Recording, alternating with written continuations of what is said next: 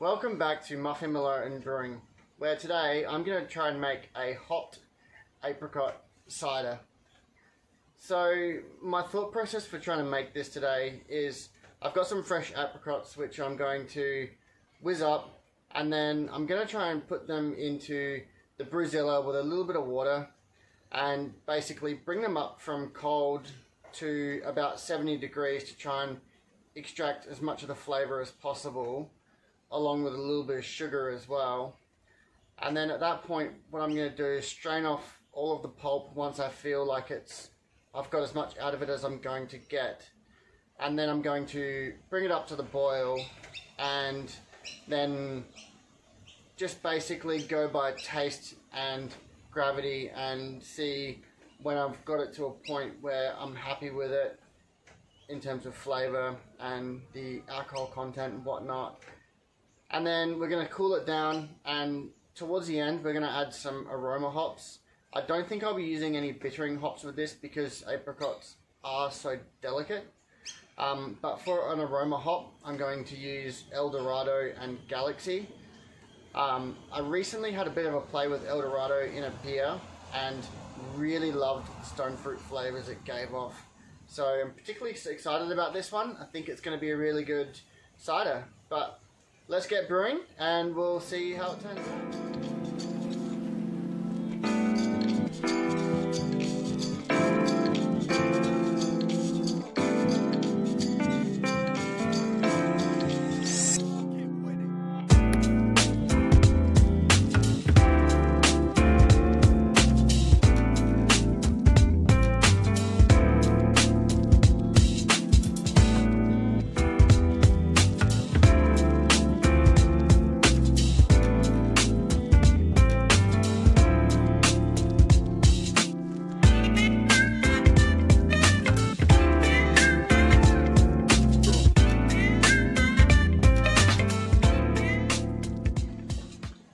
Okay, so we've been cooling down now for not very long at all, just because it's a small batch, it's cooling quite quickly. But we are ready to add our aroma hop additions. So we've got about 20 grams of Galaxy and about 30 grams of Eldorado here. Just going to pop those in now to hang out for the remainder of the cooling. And just while we're here, I'll talk a little bit about some of the flavours I've started to encounter during this process. So we've got a little bit of an unexpected flavour developing here, which is actually tartness. So definitely what I didn't expect. I expected, because I was boiling this one, for it to bring out more of the sweetness, because some of the apricots weren't fully ripe. But the tart flavour is really shining at the moment. So we'll keep pushing on as it is, and I think we'll get it into the fermenter as it is.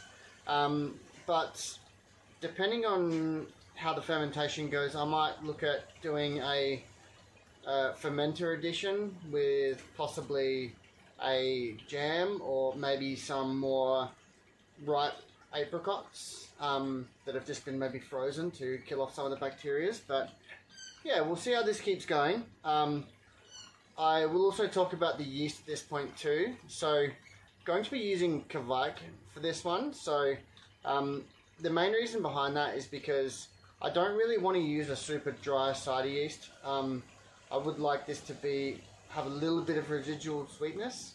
And the other reason I'm using keviek as well is because I really want this to ferment quickly, so it has a little bit of time to condition and still be ready for Christmas.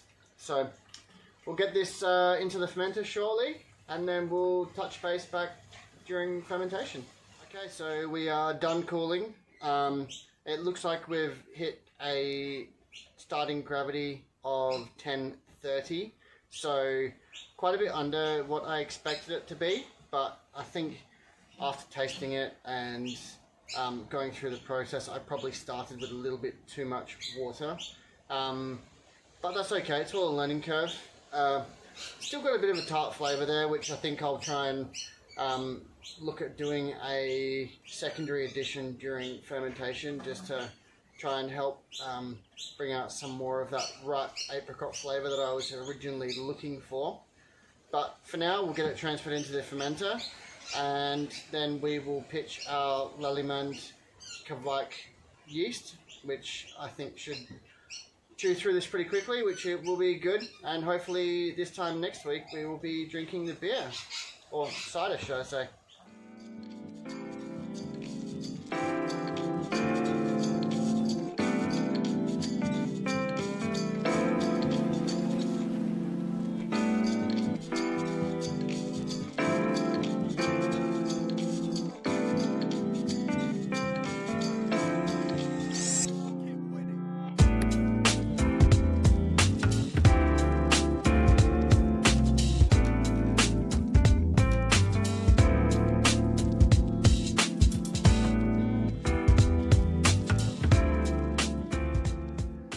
So here we have the hopped apricot cider.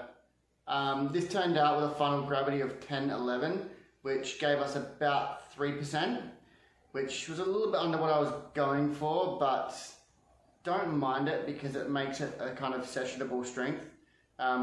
So that's a really good quality about it.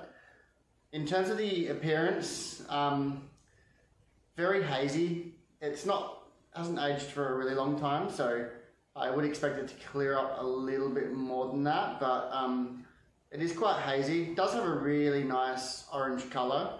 Definitely represents what you'd want an apricot cider to look like. In terms of the aroma, on the nose I really pick up the notes from the Eldorado hops.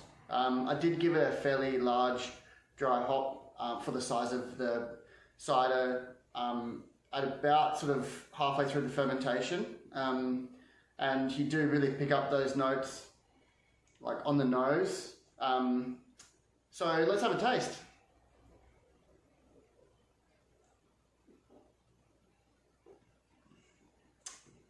Wow, that is a lot more tart than I was expecting. It's yeah, wow, that's got some lots of tartness left over from the fermentation. There's really not a lot of sweetness there, which is a little bit unexpected considering it finished at 10-11. It's not a super dry cider, but yeah, there's lots of really tart flavours from the apricot coming through. So yeah, it's almost like drinking a sour beer, but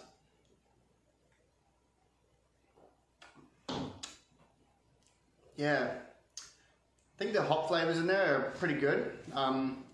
Definitely with some tweaks you could probably make this a bit sweeter and would be quite nice, but yeah, unfortunately that's a little bit tart for now. So I think we'll put that down as something to have to work on in the future. So we are at the start of apricot season here in Australia, so there is a chance we could brew another one of these. So if you want to see that, let me know.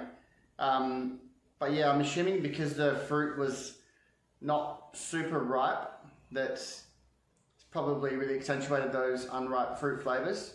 But yeah, it was worth a shot. Really good way to try and use some apricots that we have growing locally. And yeah, hopefully we can refine that one in the future. But yeah, thanks for watching. Like and subscribe if you liked the video and you want to see more of my stuff. And we'll make some cool stuff in the future. Cheers.